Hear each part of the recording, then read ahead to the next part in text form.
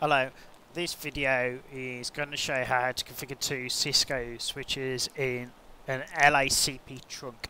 So I've got two 2950s here, old switches no, but they still work.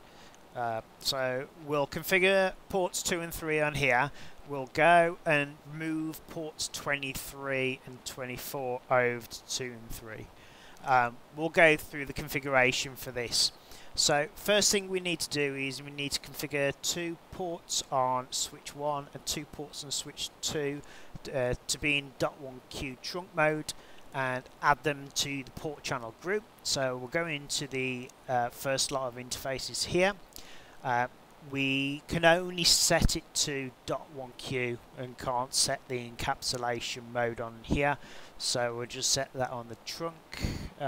We do the allowed VLANs on .1Q here, and excuse me, we will configure no negotiate on the port, and we will add it to channel group number 2. Mode active sets it to LACP mode.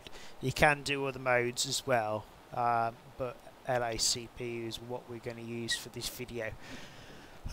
We go into the other switch, we do the same on that. So we do the configuration again the same.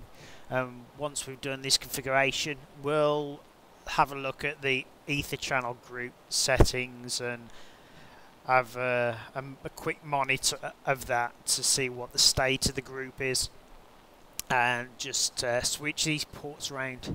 So we just do the configuration here, and we set that to the same channel group number. That's obviously important. They both those ports need to be a member of the same group.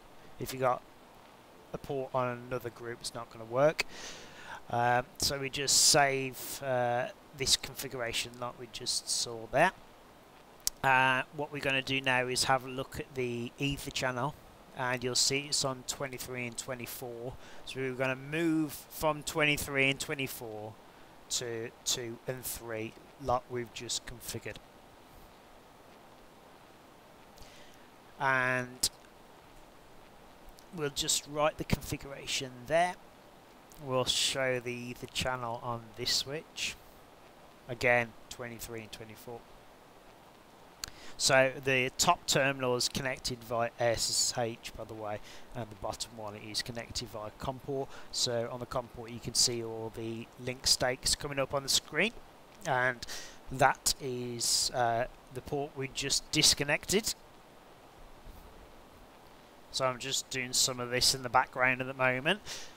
While I'm breaking my neck trying to jump off the chair and lean over and unplug these ports, and this room is a mess, so just doing that. So it's important to remember that you need to know about .1Q, you need to know about VLANs and how these work. LACP can be a bit flaky sometimes. Okay, that's the other ports down. And also remember about spanning tree, because it does that there. Lose connection to the switch. I had both of those channel groups plugged in on the same VLAN at one time, so caused a little bit of a crash of the network. Usually it wouldn't do that. So we'll just have a look to see if the interface is blocked, or rather the line is down on there. If I can type correctly and also speak correctly as well, which is not going to work. I don't want to show the switch port, I want to show the interface. You nana. Come on. There we go. Line protocol's down, so Cisco will disable the port if it sees an STP loop there. So we'll go into that interface and bring it up. And go in the interface. I need to learn to type faster. We'll bring it up. You'll see everything come up now. There we go, there's a port channel. But only one port I think I can see on the switch. I'm going to sort that out and just get putty open here a sec. So log into 192.168.0.254. There we go.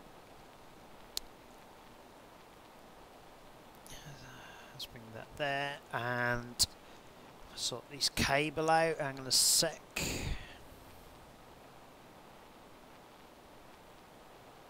There we go. Okay, so that's all working. Port channel on 2 and 3. We'll just log into this switch like this. We'll have a look at the ether channel on the first switch. Yeah, great. It's up on 2 and 3 there. So we'll just do the same on this switch. And if it's the same, that's done. All working. And if I can just show that correctly, show the ether channel. Yeah, 2 and 3. Cheers, guys. That's how you do it. And